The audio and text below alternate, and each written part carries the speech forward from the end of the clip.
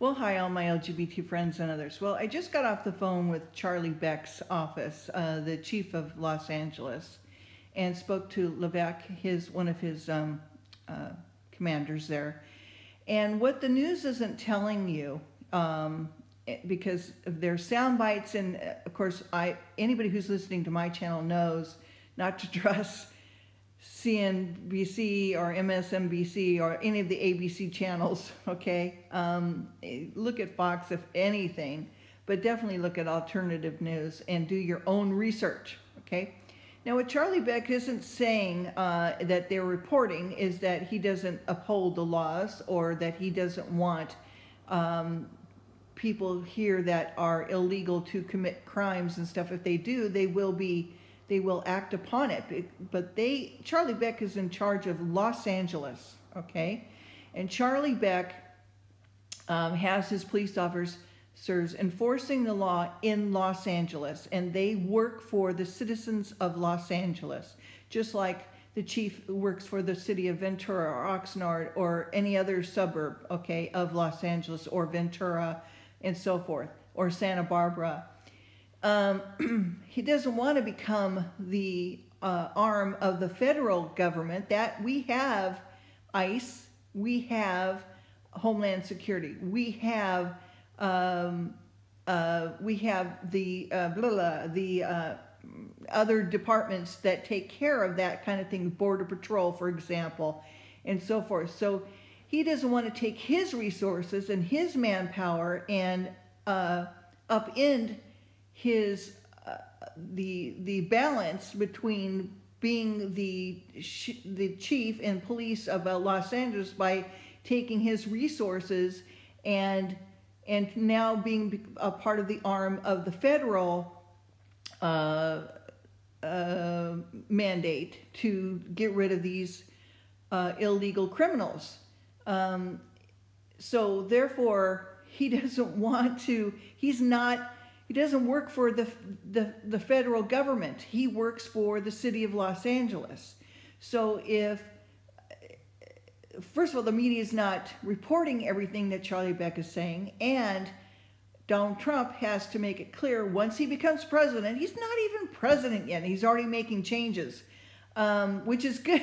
It's a good thing, but it has to be made clear what it has to be put into place and clearly stated, and I think people are jumping the gun here, of what he wants done and how he wants it done and who he's going to have it done by and who's going to be in charge of getting rid of these 2 to 3 million criminal illegals here in the United States.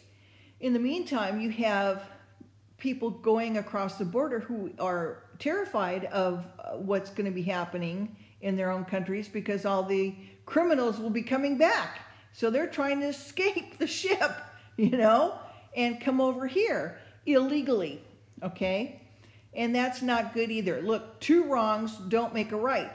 So you come over here and you're gonna pay the consequences. Whether you're a good person or not, you're still gonna pay the consequences by coming over here because we're cracking down on you illegal people, finally. After 20, 30, 40, 50 years of this stuff going on, finally somebody's doing something about it. I can't tell you how many times I've called our governor or our senators or our local representatives to do something about the border problem. I've had people coming up to me who are from the South, from San Salvador, from Mexico, from Colombia, from you name it, who have said, why aren't you guys doing anything about the criminals? I'm like, hello, we vote at the booth. That was last November 8th, okay?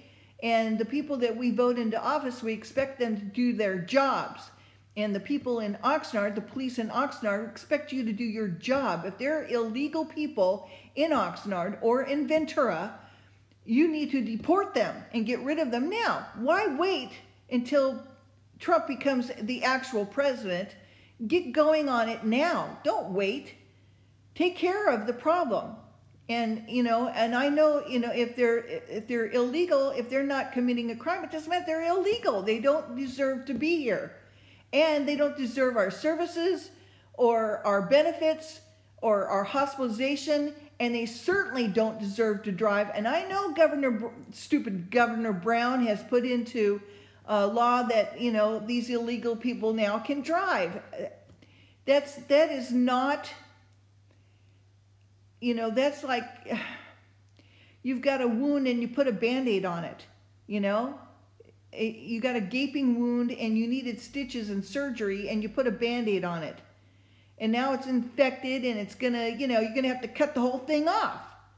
All right? So,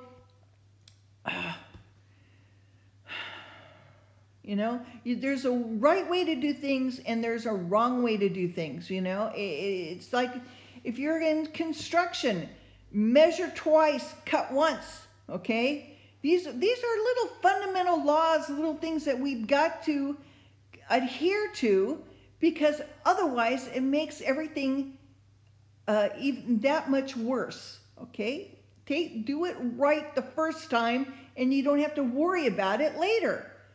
You're going to drive down the highway, stay at the speed limit or below, or, you know, a little bit higher, but not, you know, stay at the speed limit as much as possible, go with the flow of traffic, at the speed limit, and then you won't get a ticket, you know? I'm speaking for myself, okay?